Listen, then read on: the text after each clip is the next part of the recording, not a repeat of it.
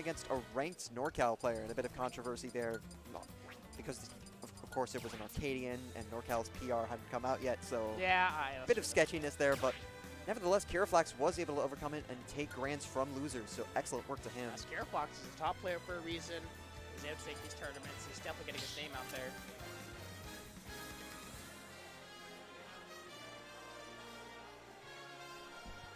Kiraflax, I feel like Kiraflax winning Thunder Smash Arcadian was motivational. Yeah, yeah, definitely was. I feel like I won. We all won. We all won. Did we win? I'm sorry? Did we win? Did we win? I don't know, but here comes rock, paper, scissors. I'll have to see in a moment. I remember just being extra salty that night because I was, I was one of the first people to just hop on that train, and I got exactly 1 like from that tweet, so. Unlucky. Never lucky, but. Shoutouts to my dwindling fan club. I mean, moving on forward here, Tater versus Kira, trying to decide on what map to go on. Got the glasses push-up from both these players, so hopefully we get to see something out because both Tater and Kira, like I said earlier, have a pool of characters to use from, so it's definitely going to be interesting to see what characters they pull up first. Certainly. Tater's pool we haven't talked about as much. He does have, I believe he's been using as many as 3 or 4 different characters within a single tournament very recently, so we'll have to see which one he goes. It might be the hero, as you said. It is. No, it is. It is going to be the junior, his main, technically. Wendy. Yeah. You don't say junior, it's just Wendy. It is. It's 2 different characters right now, but both of them on their signature characters that they're both well known for, so hopefully on the FDs, so we're going to see a match. Yeah, excellent work. But just to start this off, a sweet 53% combo from Taternator. Yeah, and as soon as you say that, Kiraflax is fighting back, but unable to get much out of it. Tater's able to come out with the explosive. He knew that Kiraflax was going to go for a cheeky laser at the start, but actually, he made it back. He actually made it back. He just missed the tech, and we thought Bowser Jr., or Wendy rather, had just drifted too low, but Taternator just fully exploiting the extent to which his up special reaches and makes it back as well. That savage spin out off stage, putting in work. He's able to get away from that. He's trying to use that Rob side special to catch something out, but Tater not letting him breathe at all, and that Nair forcing out a little bit, but thankfully that Koopa does get him some breathing room, but these fairs are demanding a lot of respect from Kira. Yeah, and we're going to see perhaps the arm rotor a bit more than normal within this matchup. Bowser Jr. does have good movement. Esporsa Loop with that gets him with the neutral special as well. Taternator on fire, but finally see the arm rotor closing it out for Kiraflax. Did he just fully charge up that neutral special? Almost fully charged and just let it go. Tater's feeling himself. He really is. Yeah, he's really feeling himself, and you're going to pull that stuff off right now in the bracket. And here we go. Kiraflax trying to catch it out using the side special, but forces him out into there. Unfortunately for Tater, Nintendo refuses to make down air a really good move to send them downwards. Probably not, but again, with the amount of just hitboxes that move has and how long it lasts, that might be for the best. Able to get that damage out. That Nair was able to armor right through everything. Great usage of the empty hop, and here comes the grab. Unable to find too much of a follow, but the regrab actually. Kiraflax trying to get something down, and the up air not going to take it just yet. This is FD after all. Yeah, excellent work from Taternator. Just knows how to DI the right way. It's very difficult because you have to SDI one way and DI the other. But on that final hit, hold shield drops it just at the wrong moment. That might have poked instead, but Kiraflax, after a disappointing start, has brought this all the way back to last stock. And he's definitely got a chance, but Tater's doing such a good job controlling this match. Is he even going to give him an opportunity? So much shield, so much pushback from that F smash. So right now Tater forced in a really uncomfortable position, but another 2%, even though he's got the advantage, he's still playing aggressive, but as soon as they say that, Kiraflax throwing out these projectiles, but the aerials from Tater are forcing him off. Yeah, excellent work. One thing we haven't seen from Taternator is hitting some of these Mecha Koopas. They're such a powerful neutral tool, and they can force Rob away from the areas you'd like to be in, but again, they do have to connect every once in a while to instill the fear. This time, the Mecha Koopa will latch on. And actually blew up. That second and last hitbox, I'm not sure if it would have killed otherwise, but just adds that flair for the kill. And Taternator's Wendy going to take game 1. Game 1 going already in favor of Tater. Great job by him. Was able to control that match. Definitely that first stock was really impressive. Was able to force that stage by Kiraflax, unable to tech in that situation. And in stock number 2, called out his defensive options super well. Certainly. Kiraflax, are we... Now, I will not claim to be in Kiraflax's head, but if you put yourself in Kiraflax's shoes, you have a Dark Pit at the ready, would you counterpick? I mean, hopefully he's got something to answer with. He's going to stick with the Rob, because remember, Wendy is still vulnerable to these strings that Rob has. It was just the fact that Tater didn't let him start any combo whatsoever.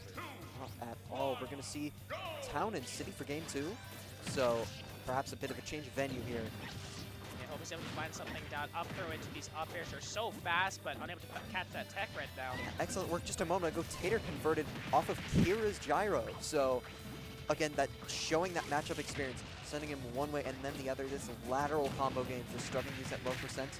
They're not something you play so often. They're not something you're 100% used to, and yet Taternator, it's looking like that's the thing he labs the most.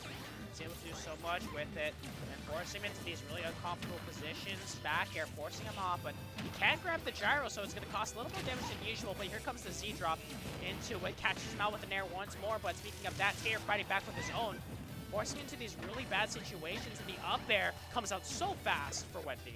Excellent work, just holding him right in time for that Mecha Koopa to come back and do its job.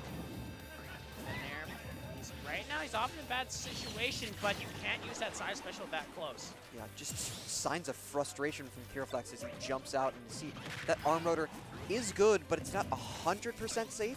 It's safer, of course, than, perhaps you might think, and it did, receive a considerable buff from Smash 4, especially with the end frames, but you cannot throw it out just willy-nilly. Right now, Tater's doing such a good job evenly distributing the projectiles, but as soon as you say that, he's able to find his way out, but Tater taking some time to cool down because he knows well that he's starting to get something down on Kiraflax. And remember, Kira, definitely an emotion-based character, an emotion-based player. He is. As cliche as the phrase momentum-based player is, Kira just makes his own momentum with just the emotional roller coaster he puts himself through every match. Yeah, good or bad, that's the question we have to ask. And right now, Tater gets hit with the nair, but thankfully he's able to have a platform to tech in that situation. So he's able to get away with it. The gyro and the Mecha Koopa will clash, but the Mecha Koopa will charge forward. Able to get away from it. The bear trying to get something down. He's got the gyro back in hand. Both these characters can throw out these projectiles. But here it comes, Tater. I like this change of pace from Kiraflax. He's slowing the gameplay down, knowing that Tater was controlling the game for so long, but that Mecha Koopa forcing him off into a really uncomfortable position. That one almost followed him off stage, and we're going to see Kira go all the way underneath the stage on the platform. He knows that he's going to get knocked to a different area, so he's got a situation that Nair calls him out a little more, but once more, gyro in hand, laser pulling out, but the Mecha Koopa once more keeps calling him out with his damage. Right now, it's a trade of projectiles. Excellent work. Kiraflax just making up this percent deficit. That air dodge not helping this Cosco. Had the gyro in hand. That was crucial. That could have been an edge charge from Taternator otherwise, but just throwing it up with only, frames to spare, the berry into the up air. Good DI, though. He's able to survive, so Tater's going to be okay. Remember, this is both of them on their second stock, but a lot of rage coming in from both sides, and he's going to use these layered lasers to find a way out of it. Mecha Koopa not able to find its mark, but the gyro surely does. Both of them at basically even percent. Who's going to take it? He goes for the grab, but the up smash that is not safe at all, and here comes the rotating arms into the down smash. Yeah, just a quick let's go. Something I probably won't repeat on stream, but Kiraflax pumping himself up. We see some players do that between stocks very famously, Light just going with the let's go taunt. I think that's Kiraflax's IRL version of that. He's able to find something down, and the momentum surely seems to be working in his favor. Unable to find it just yet, and he's just gonna keep hitting him. So 178%. Laser actually not parried out. That's crucial. Remember, in this game, any percent counts. Yeah, certainly. Getting to the percent where there's not much in Wendy's kit that won't kill. And right now, Tater's starting to feel the pressure, it seems to say. Finally gets the percent, finally gets the stock, I should say, but Kiraflax is definitely feeling himself right now. He's able to get that nair off 192. And can we just go back to a moment ago? He just held that up special a moment ago so that cart wouldn't connect, just floats right over it, and now he has that punish on deck. The up air, those spinning arms, putting in the work for Kiraflax. All of a sudden, we're 1-1, we're going to game 3. And definitely Kira feeling himself. You can probably hear it from here. The crowd definitely feeling it as well. Loving up your joy. He's leveled up his gameplay. So Kiraflax moving on to game number 3, but Tater definitely felt overwhelmed in that last stock. He did. That was an entirely changed script from game 1. Kira, you know, I doubted the rod in this matchup. I said maybe it's time to switch to the Dark Pit. Kira knew better. Just switched up his game plan a little bit. The change in stage helped. And we're going to go to Battlefield for game 3. It's the third different stage of the set.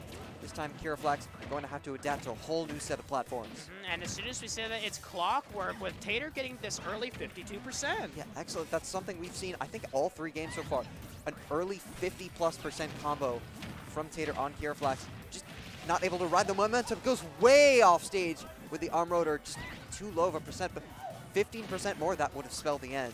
Not able to find anything. Here comes the up air. Great tech from Tater. He's able to get away from the danger, but the back air surely takes it, and he's unable to recover.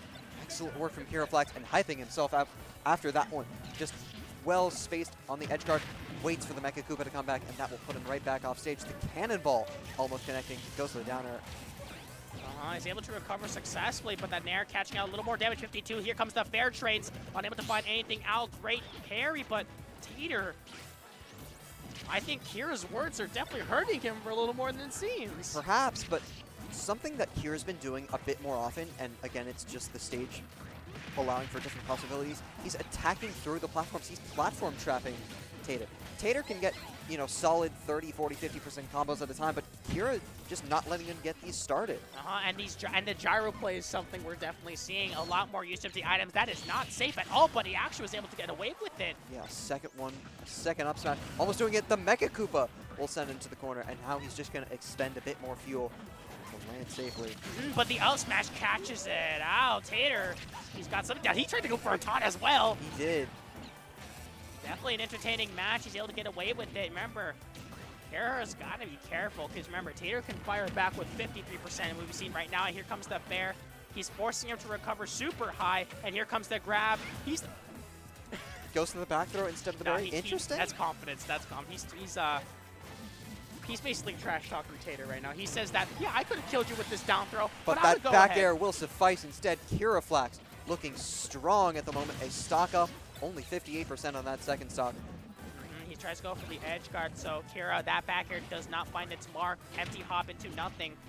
So he's going to be A-OK. Down air, force him out. Tater in a really uncomfortable position himself. Up air, force him out a little in a bad situation. He's able to shield it out.